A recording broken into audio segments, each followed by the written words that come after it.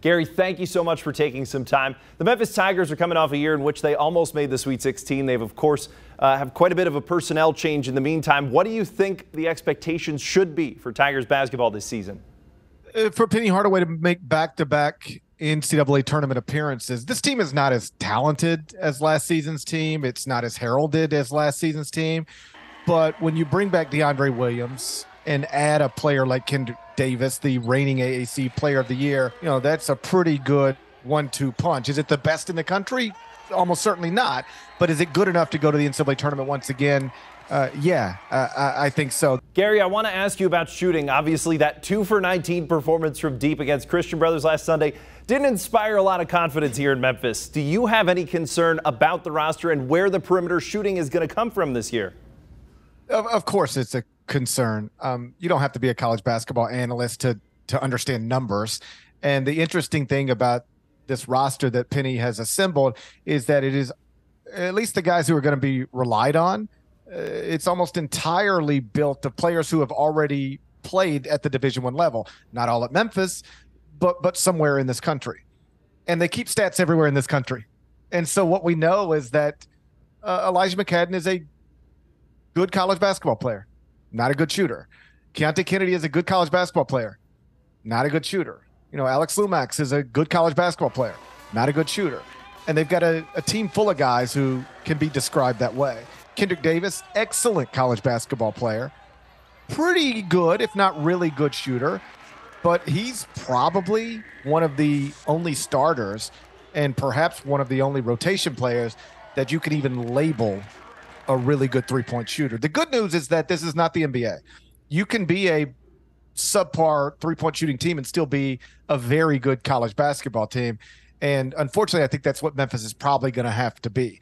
A very good college basketball team that struggles with shooting. So you got to make up for it in different ways. The defensive intensity has to be there consistently. You've got to be able to, get into the lane and finish around the rim. You've got to take care of the ball probably better than they have in recent years.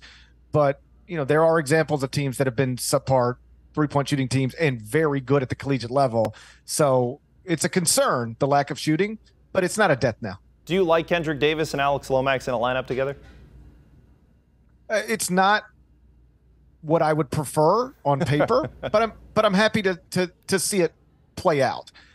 Listen, there are no great options to play beside Kendrick Davis, especially after Emmanuel Acott, decommitted and enrolled at Western Kentucky. I think you could reasonably assume he was going to hold that spot at the time that he was committed, but that's all in the past now. And so there's some interesting options, but no perfect options. My concern with Kendrick and Alex playing together would be that suddenly in some cases Kendrick Davis is not the primary ball handler anymore.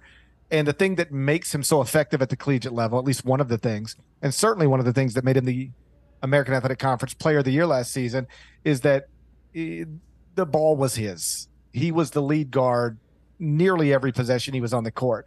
When you pair him with another small point guard, I think he probably, by definition, has the ball a little less in his hands than he otherwise would. So I would prefer, again, on paper, in a perfect world, for Alex Lomax to be Kendrick Davis's backup as opposed to his sidekick. But as I've said many times over the years, I'm not in the gym every day with these guys. The way that coaching staff is, they should and do have a better grasp for what works and what doesn't.